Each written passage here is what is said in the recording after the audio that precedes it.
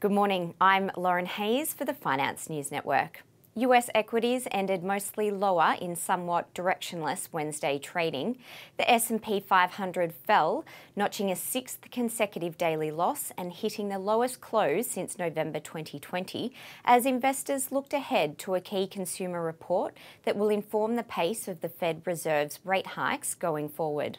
Tonight, we will get more important inflation data with the release of the Consumer Price Index.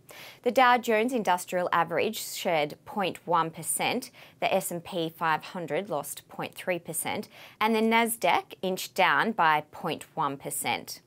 UK developments continue to dominate the headlines as the Bank of England battled a renewed sell-off in UK government bonds on Wednesday after its vow to end its emergency gilt-buying program unsettled markets already unnerved by the fiscal plans of Prime Minister Liz Truss.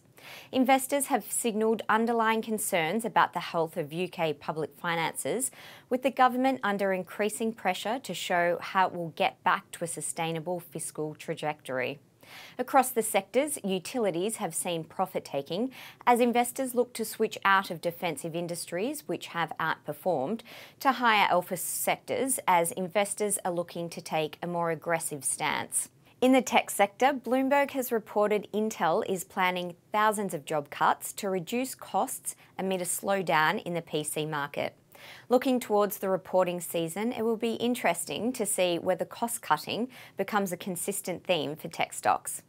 In company news, shares of Moderna surged 8.3% after the drug maker announced it will partner with Merck to jointly develop and sell a cancer vaccine. And China-based BeiGene stock catapulted 23% higher Wednesday after the company's leukemia treatment beat out a blockbuster drug from Johnson & Johnson in tests. And a slowdown in China's construction sector is having a direct correlation with the iron ore price. China's usual boom period for infrastructure construction and steel-related demand during the months of September and October has so far offered no reprieve for investors in the iron ore market, as the Chinese economy continues to contend with a severe housing slump and COVID-related lockdowns.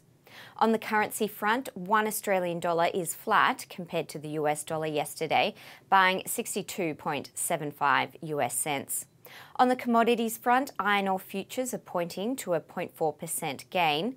Gold shed 0.3%, silver fell 2.4%, copper lost 1%, and oil dropped 2.6%. The SPI futures are pointing to a 0.3% fall. I'm Lauren Hayes. Have a great day.